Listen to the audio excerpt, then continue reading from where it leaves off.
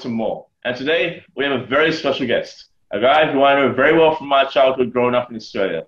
This is a guy who is a multiple MVP and finals MVP in the NBL Australia. He's also represented the Australian Boomers national team at the Olympics in Sydney and Beijing.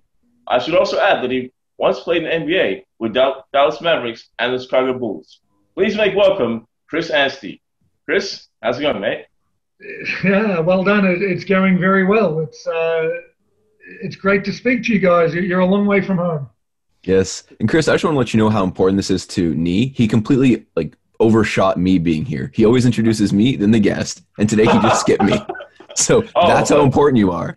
And now Nee and I are arguing. We've got a connection. He spent some time here in Melbourne and he lives in Australia. So we're looking out for each other right now. That's it. We're going to look out for each other no matter where we are. And as always, I am joined by Mr. Justen Williams. Justen, don't make up for it now. We're arguing. We are in a fight now. All right. We're fighting. Don't you worry. We're gonna fight more as this conversation goes on. So you keep that energy.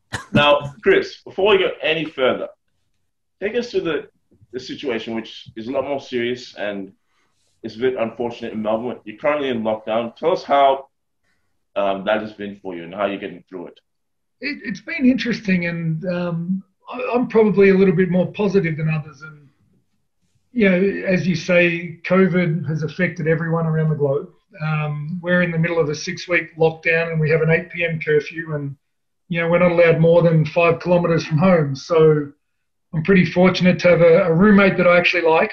I've got 3 kids, and we've got a house full, so we keep ourselves amused. But I've said to a bunch of people here, I lived in Russia for 3 years, and it wasn't Moscow or St. Petersburg. It was Perm and Kazan, so at the base of the Ural Mountains, bordering Siberia. So I've kind of done lockdown before. I've done isolation. This is pretty easy. We've got technology, we've got social media. For athletes, we spend a lot of time in hotel rooms, so it's not too dissimilar. It's been a nice little period to reset, I suppose. And there are a lot of cliches out there, but we're figuring out what we miss and we're figuring out what's important. So it's tough for a lot of people, but at the same time, hopefully, we come out of this in a better place. Hopefully. Exactly. Chris, as you know, that Nee and I are performing or interviewing you from Canada, and you have a little bit of Canadian connection there when you played with Steve Nash. What was it like to play with Steve Nash and Derek Nowitzki?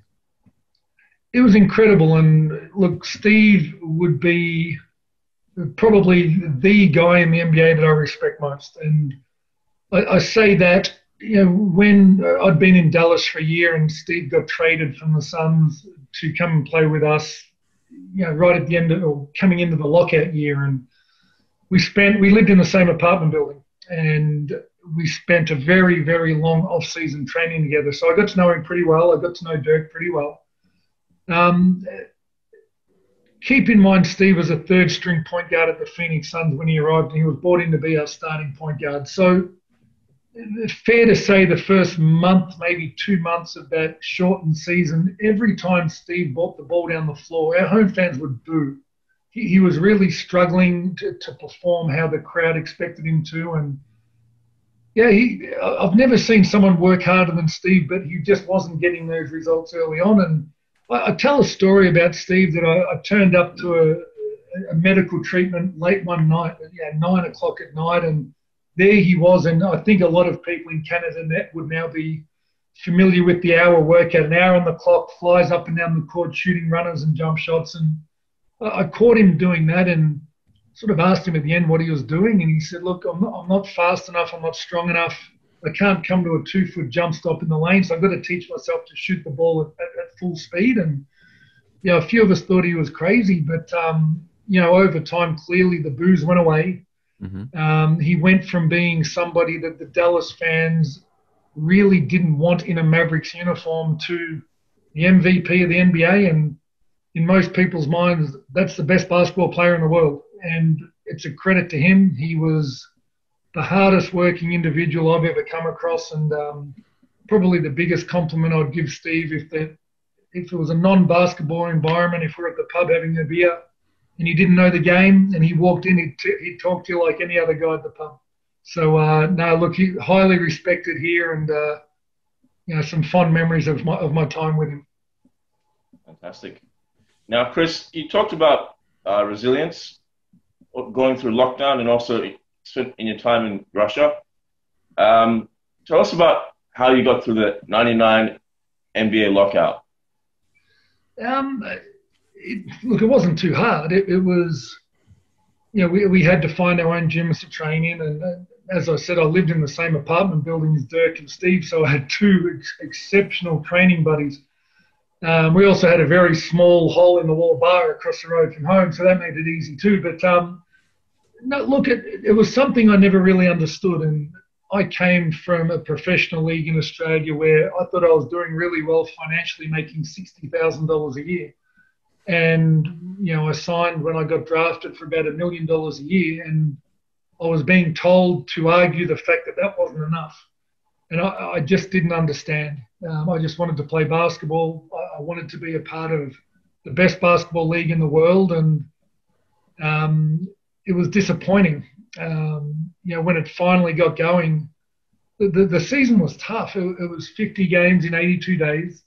We weren't a very good basketball team, and we lost a lot more games than we won, so it was a pretty brutal season. But the lockout itself, look, if there's a positive, I really got to know Dirk and Steve. I still tell stories about them to young basketball players here about the type of work ethic they have and the type of different drills that they would do, and certainly learnt a lot in my time. That is a powerhouse. Steve Nash, Chris Anstey, and Dirk Nowitzki all under the same roof. They got two of them, right, didn't they? Yeah. And I got nothing for that. Come on, Chris. No, I was going to say they got two of them right, and then they got Dirk. That's right. Yes. Right. Yes. Oh, there we go. Can we get Dirk on? I want Dirk to hear that. Okay. So, Chris, you joined the Chicago Bulls in a post-Jordan era. What was it like working with Jerry Krause as GM? It's funny, watching The Last Dance, the only thing I knew going into the 97 draft was that the Bulls were going to draft me with their draft pick. So the last pick of the first round. And Luke Longley was there. Clearly, they're in the middle of a dynasty. And that was really, really exciting. I had no expectation outside of the fact that I might go and play for the Bulls, sit all the way down the end of the bench and get the best seat in the house to something pretty incredible. And I suppose, in retrospect, Don Nelson was the only genuine front office guy to come and visit all the way down in Australia and watch me play and meet with me. And, of course, he would become the head coach. But most teams, even back then, would send maybe a scout or that asked some other people here in Australia. But Don Nelson made the trip.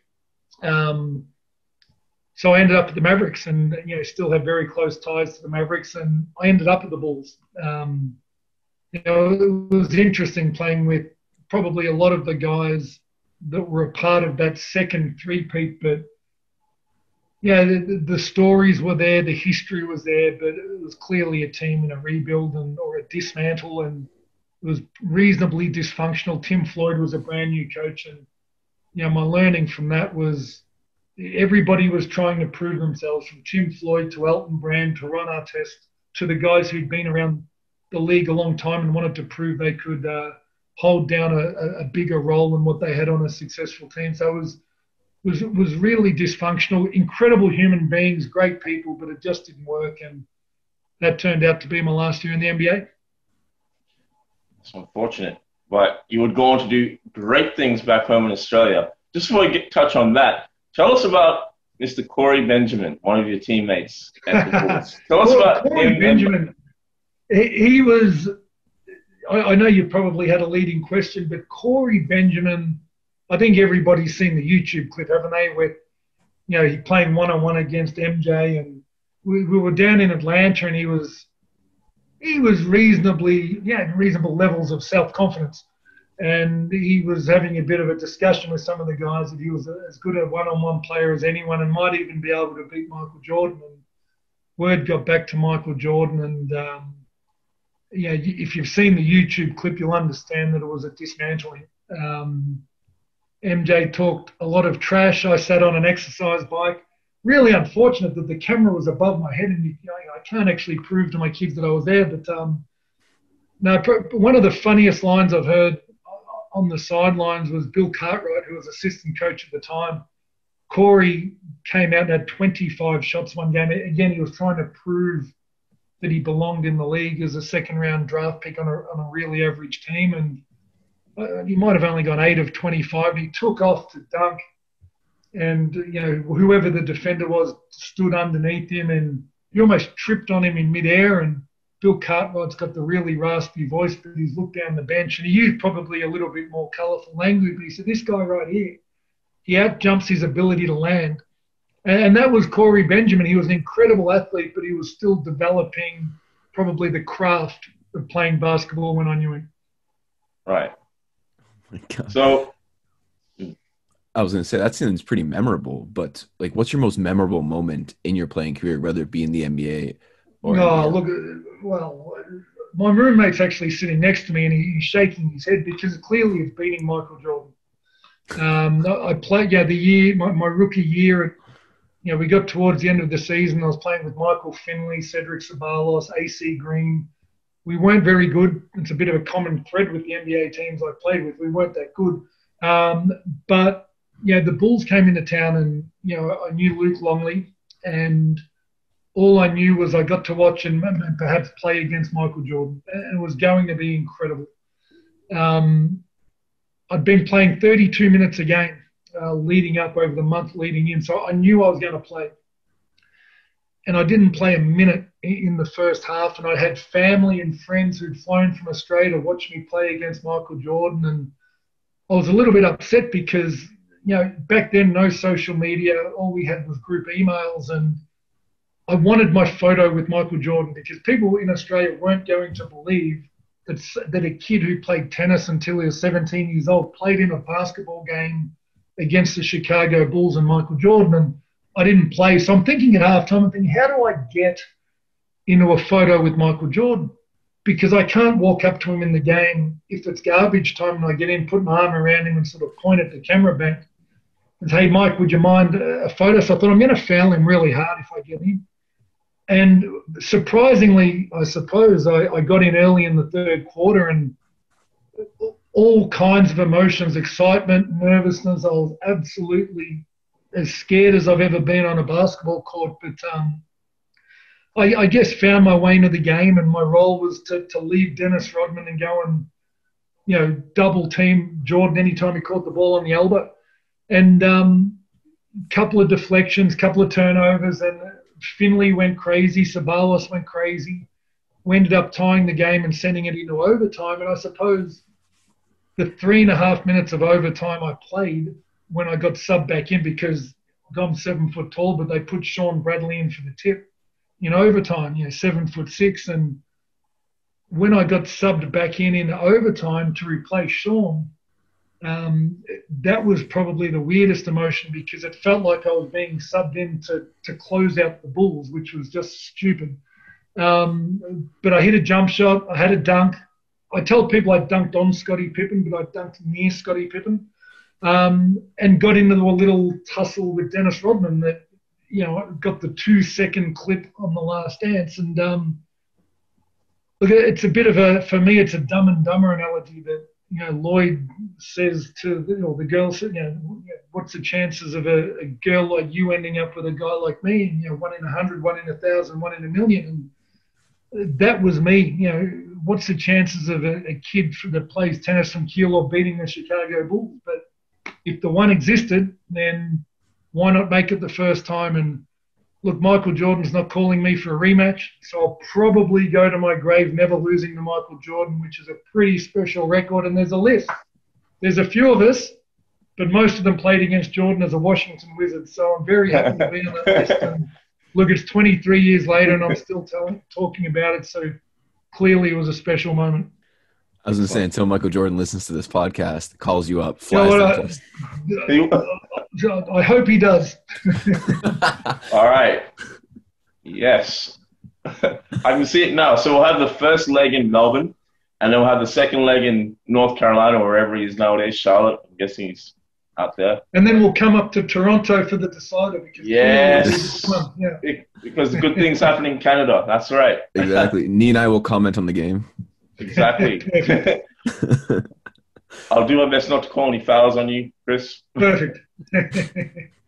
He'll forget to reintroduce me again. It'll be great. Oh, yes. Yeah. All good. Chris, what is your best advice to young players who want to be like you and what coming up? I'd probably I do tell, you never know who's watching. A lot of opportunities present themselves at moments where you don't expect them to. And there are so many young athletes out there that are fantastic when they know they're being evaluated, but switch off and tend to become more lazy and revert to habit when they don't know there are eyes on them. So, it's always interesting to watch those young, talented athletes when they don't know they're being evaluated to find out who they really are. So I suppose that lead turns around to becoming the best version of yourself more consistently and more often. And look, it's hard work. It does take a lot of work. It does take a lot of time. And I think to be great at anything, you've got to really embrace being great at the boring stuff. We all want the YouTube clips. We all want the highlights, but not too many young athletes out there are prepared to do the boring work that gives them the opportunity or provides a platform to be successful. Speaking of success, exactly. Speaking of success, though, the NBL has been making significant moves right now, especially with LaMelo Ball and RJ Hampton. What do you feel is going to come of the NBL? What do you predict for its future? You're right. It's going really well, and I spent a long time in it. It'd be remiss of me being on a talk show in Toronto, not to mention one of my favourite teammates that I won 2 championships with, Dave Thomas, who went to Michigan State. I'm not sure if you're aware of Dave, but Canadian basketball player who I've got some very fond memories winning 2 championships with. He's now doing great things at Michigan State, his alma mater.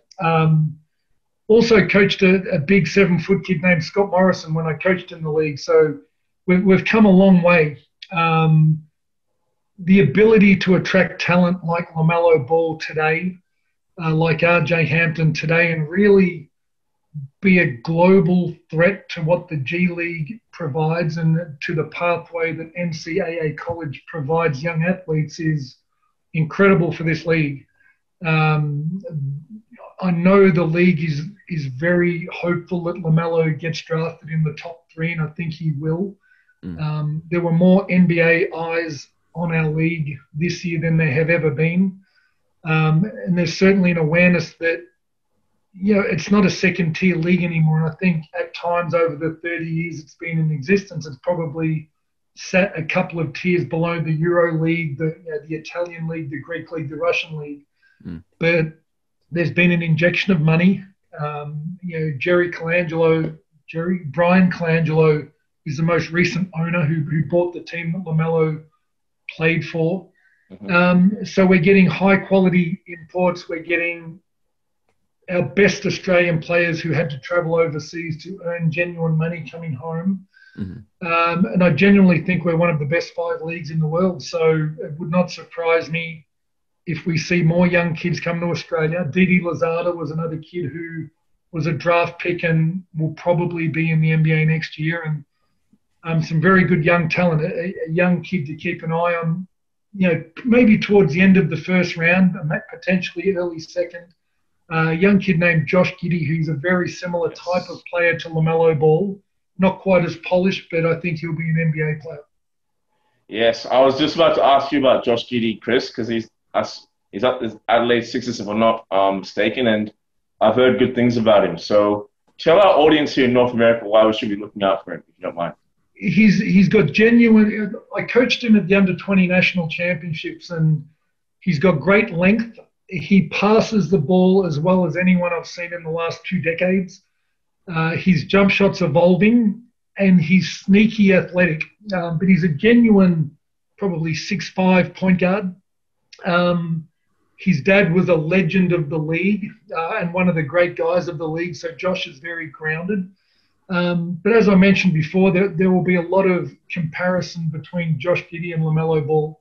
Pass first point guards, great length at that spot, hands in the passing lanes. really good in that in zone type defenses, and even in the NBA, we're seeing more and more zone defenses. So I think, I think we'll see him in the league, and I think we'll see him drafted, late first, early second round. He is. And he's Australian, so that excites me a lot because he'll be playing for the Boomers, and I guess he might be at Tokyo 2021. Now, on that point, can you see the Boomers breaking through for an elusive medal next year? You know what? I can. A lot will depend on whether or not the NBA season is running when they choose to host the Olympic Games, because there's got to be the danger that the NBA season will conflict with the Olympic Games, or in fact that NBA players will be so fatigued from this abbreviated restart to this season and into next season that they might not avail themselves to play. If everyone is available and we can put our most talented team on the floor, Rio proved that we can compete with anyone, but the thing with being here in Australia is we become so isolated, we forget to keep up with the rest of the world. And Canada is genuinely the country that I think can surprise a lot of people. They're very well represented in the NBA. They haven't had a successful international history. Yeah. Steve's been their best player by a million miles, but they've got the depth, they've got NBA talent and experience, and I think they've taken as many steps forward as anyone in the world to compete with the European and the South American powerhouses, as well, of course, as Team USA. I was going to say it's unfortunate for Team Canada because not a lot of players, even America too, not a lot of internationals really want to play in FIBA, just because, like you said, the fatigue, and they don't want to risk injury going into the NBA, because I think the NBA championships are ranked higher than FIBA, which is interesting to me. Well, of course, and that's their livelihood. I mean, we're asking players to put at risk multi-million-dollar contracts to represent their country. And, one of the biggest things I think that Basketball Australia did was to ensure NBA contracts to allow those NBA players to represent the country. So if the worst case scenario happened and they sustained a long-term injury, then their salary would be covered, because let's be honest, it's a lot of money to put on the line. It is. Sure. I'm going to ask you a quick question about a guy named Brent Brown. How was he as a coach for you? Brett Brown was, he is the coach to coach in the NBL that I wish I had have played for, and I nearly got there.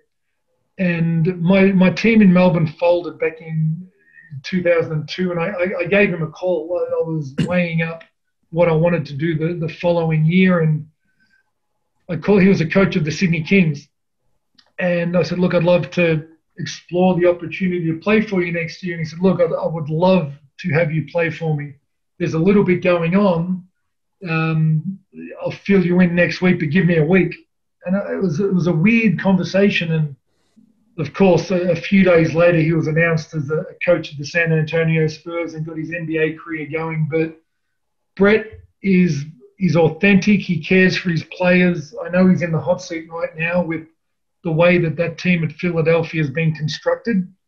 Ironically, from an ex-teammate of mine, Elton Brand. So there's, he's in the middle of a reasonably dysfunctional NBA franchise at the moment. But Brett's an incredible human being. He's done a lot for the National Basketball League in Australia. He's done a lot for our national program as head coach of the Boomers.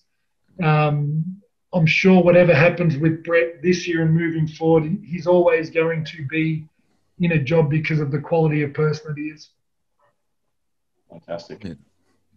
Now, Chris, just on the Boomers, as I said from the jump, you got to represent your country twice at the Olympics, and that's a dream for many young Australians. But not only that, you got to do it at home in Sydney in 2000 and also in Beijing in 2008. Take us through that.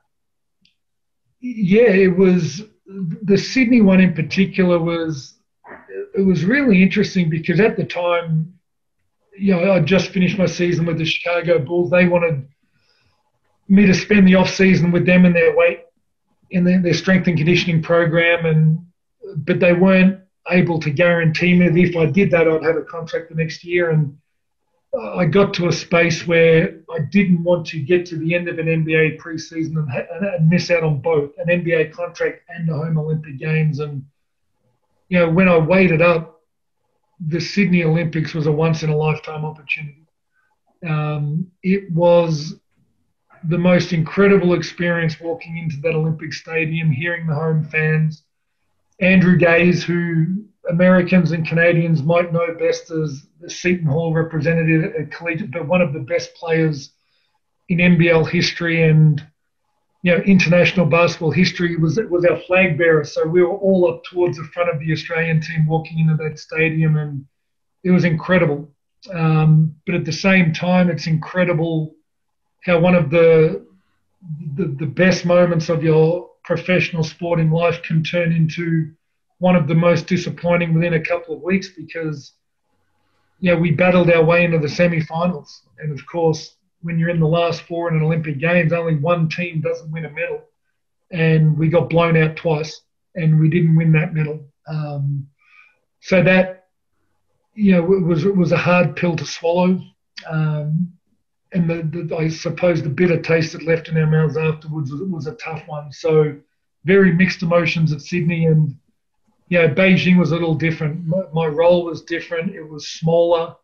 I was coming towards the end of my career and actually had a really good individual tournament, but dropped a couple of games early and crossed over against the United States in the quarterfinal. Hung with them in the first half, but Kobe Bryant went crazy in the third quarter from the three-point line of all places, and they put a gap on us in the third quarter, and we ended up playing for those fifth to eighth positions, which wasn't where we wanted to be. But that's what it was. But look, to represent your country in Olympic Games is special. To play at that level is special, and very memorable. I was gonna say, you've played against some of the best players, from MJ, Kobe Bryant. You gotta tell stories like that all the time. You gotta just casually. Yeah, well, you're right. And one of the ones that I had a teammate named Mark Worthington, and we played Team USA at the Beijing Olympics, and a very young Patty Mills, a very young Joe Ingles, extraordinarily talented players, but still really raw and young. And we were the older guys on the team. And even at the hotel, we played them at the hotel in the pre-Olympic game tournament, and you could just see that these guys were nervous being around LeBron James and Kobe and Dwayne Wade, and and we had this meeting with our coach Brian Gorgian, and he said, "How's it feel in the group?" And I look, it's nervous. He said, "Look, if this thing goes bad early in the game, I'm going to get you guys in to settle it down."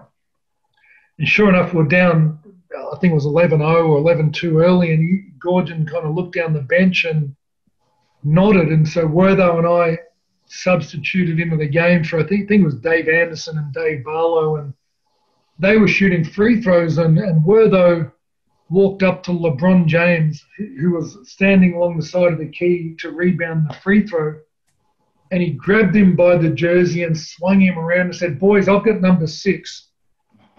Almost made it like he didn't know who it was. So I followed his lead, and I swung Dwight Howard around and said, "I got number 10. And the other 8 guys on the court are looking at us like, Team USA, we know you know who we are. And our boys were like, "What are you doing?" And it lightened it. But I guess what we were doing was we needed to remember we were playing 5 guys wearing blue uniforms.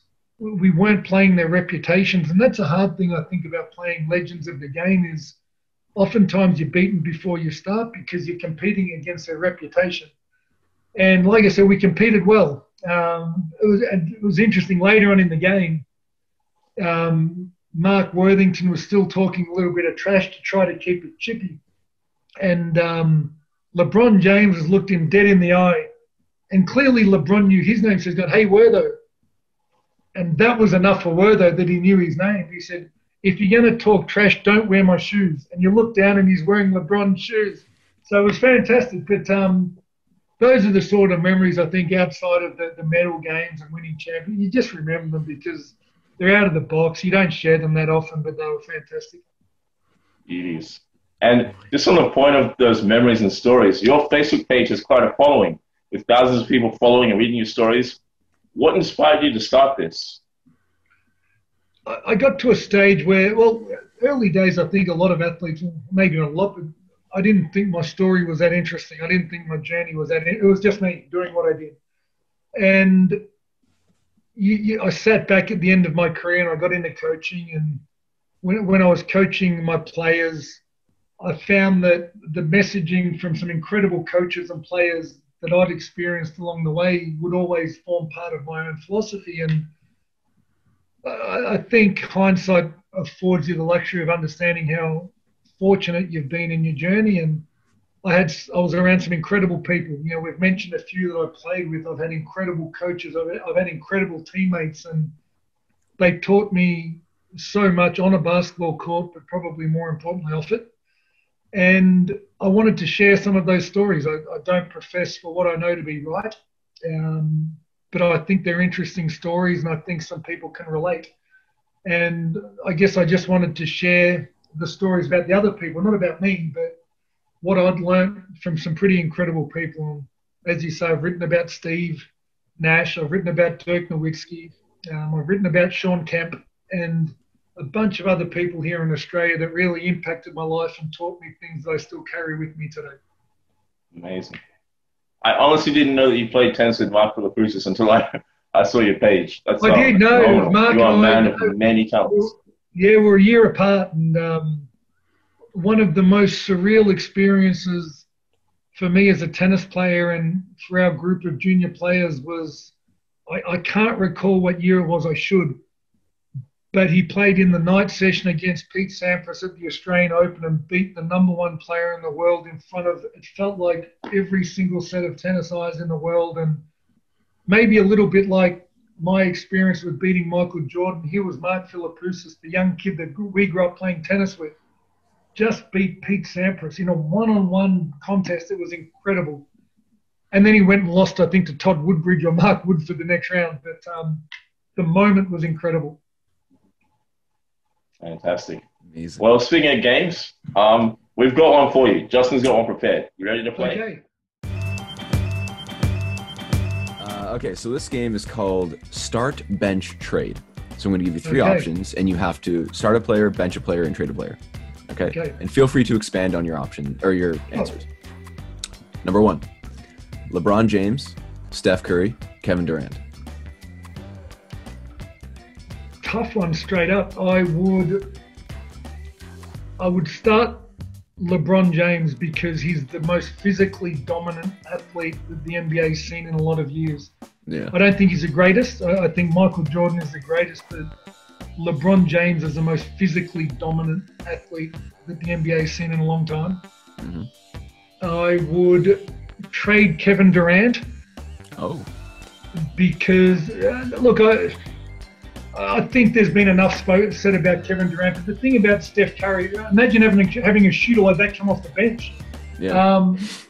But Steph Curry revolutionized the game, expanded what was considered a normal scoring area.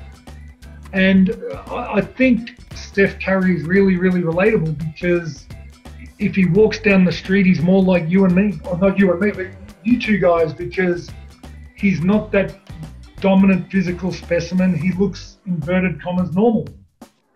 He's like Steve Nash. But he needed his skill set, he needed to develop to become successful. Look, Steph Curry for me is one of the most intriguing players in the NBA, and I can't wait to watch him again next year. So I'm actually very excited, even for Kevin Durant to come back too, because he's been injured with his ACL, right? When obviously the Raptors won and he was injured, but it's all good. I mean, victory is a victory nonetheless. All right, question number 2.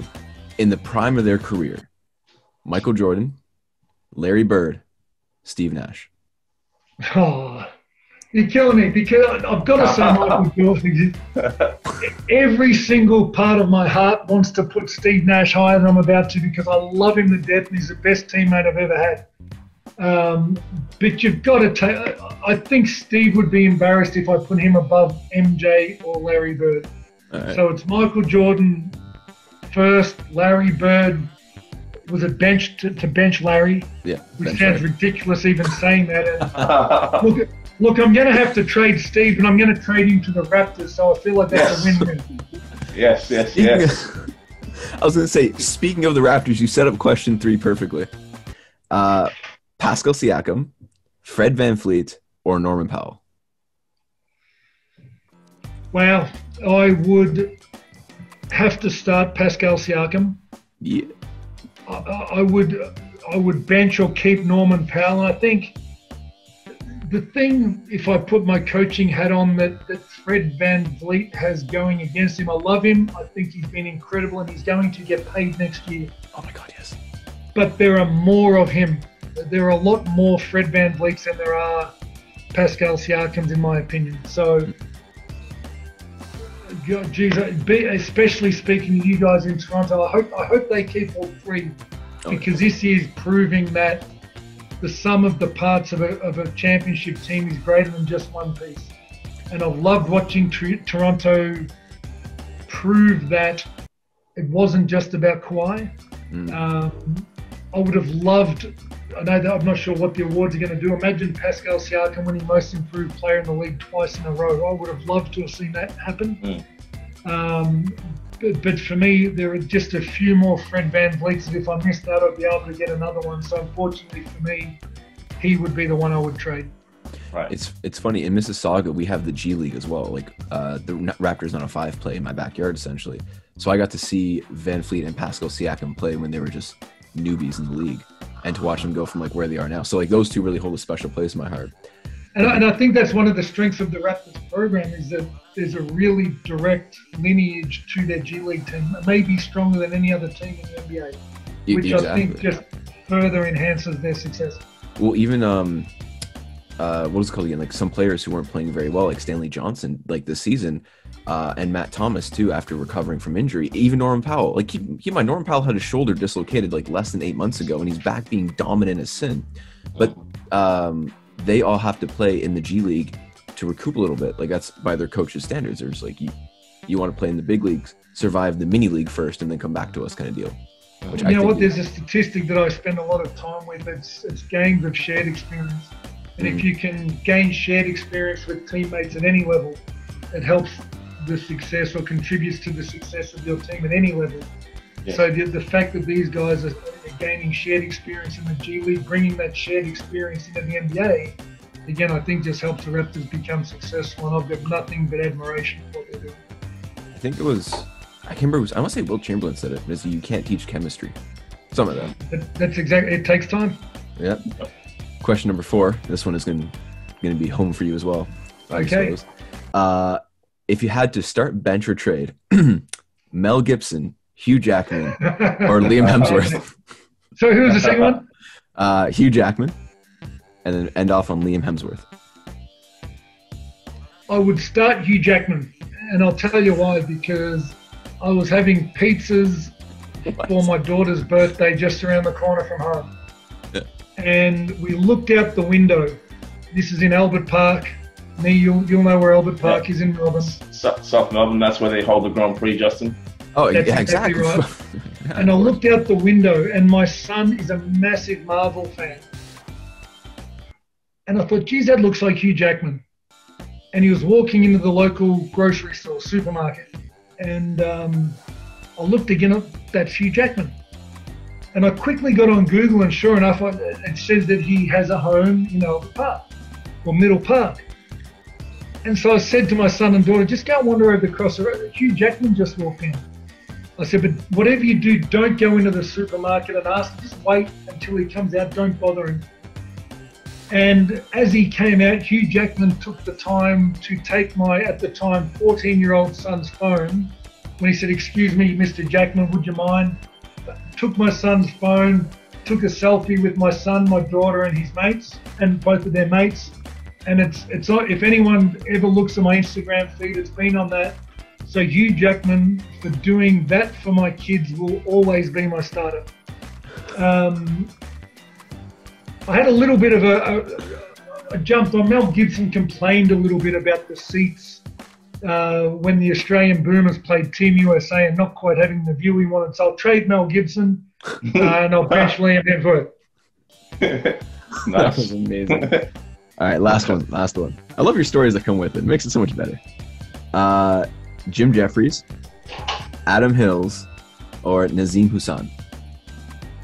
Not that familiar with Nazim Hussain, so I'll bench him straight away. Sorry, I'll trade him straight away.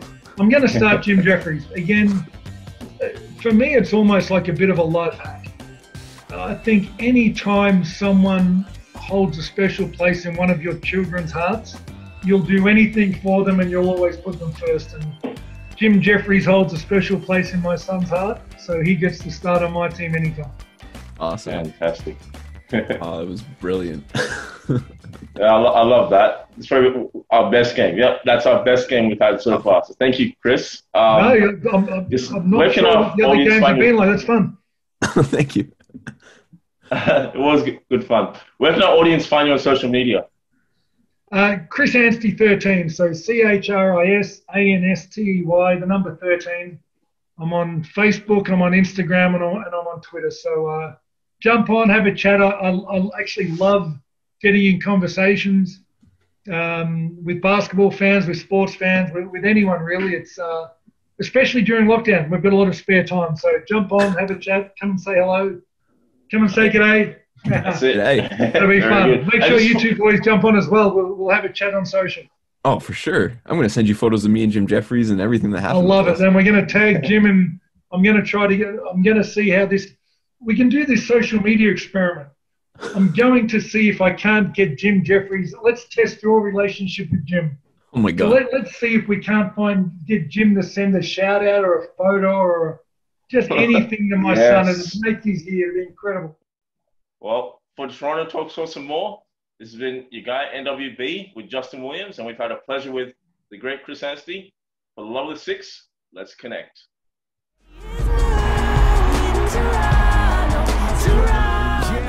Thank you for watching. Please click the like button and leave us a comment with your feedback. And don't forget to subscribe with notifications to see more engaging and interactive content. Toronto Talk Sports and more. For the love of the six, let's connect.